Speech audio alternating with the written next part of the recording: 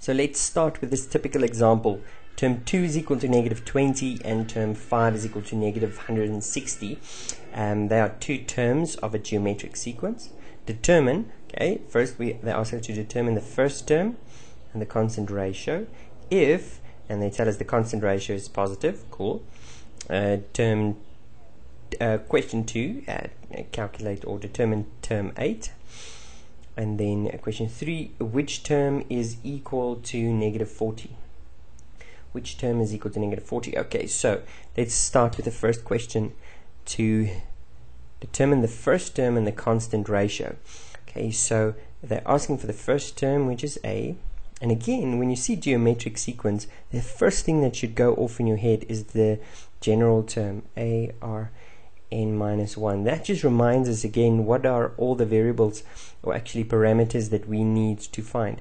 And the first one actually tells us find the first term and find the constant ratio, which is R. And they just give an extra condition, R must be positive. So we'll just make sure that we find a positive R. Okay. How are we going to do that? We have two unknowns, which means we need two equations. And here we have where the two equations are going to come from. So first of all, we start with the general term. We know that since we are working with a geometric sequence, this is our general term. And from that general term, we get two equations. The one for term 2, so for term 2, we have that AR, and that means n is now equal to 2. So 2 minus 1, AR to the power of 1, I don't need to write it, is equal to negative 20. Okay, and the second one is that term 5. Okay, term 5 is equal to negative 160. So if I take term 5 is equal to AR, 5 minus 1 gives me 4, is equal to negative 160. Which is all cool. Okay, now I've got two equations, equation 1 and equation 2. And I can just solve them simultaneously. Now here is a little trick, okay? An easy way to always solve geometric sequence equations simultaneously is if I just take term 2 or equation 2 and divide it with equation 1. So look what's going to happen on this side. If I take AR4 divided by AR on the left hand side, on the right hand side I've got 160 negative divided by negative 20. And immediately again we immediately get rid of the A term or the A parameter, which means that R to the power of 3 equals 8. Now you can see that if this was R squared, we would have had two values. So I might have had something like R squared is equal to 4, and then R could have been equal to negative 2, or R could have been equal to positive 2. In this case, we would have to have one of them being correct, and that's where that extra condition came in. This extra condition right here. In this case, R to the power of 3 is equal to 8. Now there's only one solution to this, and that is the number 2.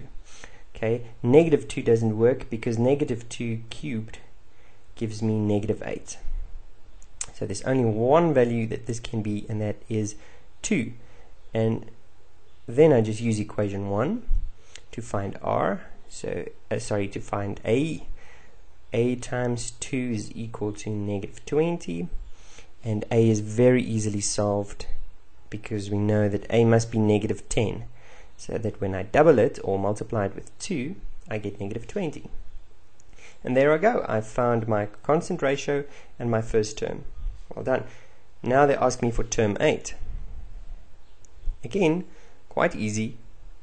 All I do is I just use my general term now. Okay, my general term being A, which is negative 10, times R, which is 2, to the power of n minus 1, which is 8 minus 1. Substitute everything into that general term. Now I find 8 minus 1 is 7, 2 to the power of 7 is 128, times negative 10 is negative 128 with an extra 0. I multiply with a 10, I can just add a 0 at the end. And there we go. That would be the 8th term, negative 110. Now they ask me which term is equal to 40. So term, who knows, is equal to negative 40. Okay. Maybe you can suspect it's 3. You can maybe, if you want to, suspect it's 3. But let's just confirm. So we know that negative 10 times 2 to the power of n minus 1 must equal 4. Negative 40. Okay. So what is this n? Well, all we need to do is solve it. Divide both sides with the negative 10 first. You can see my unknown is in the exponent, and you'll recall that when my unknown is in the exponent, I must solve my power. So I'm trying to get a base and an exponent on its own, and then maybe use logs if it's going to be too difficult to do in my head. Okay, but it cancels on this side. On the other side, I get negative 40 divided by negative 10 gives me 4. So I've got 2 to the power n minus 1 is equal to 4. Now this is not too difficult. We can figure this out. 2 to the power of 2 is equal to 4.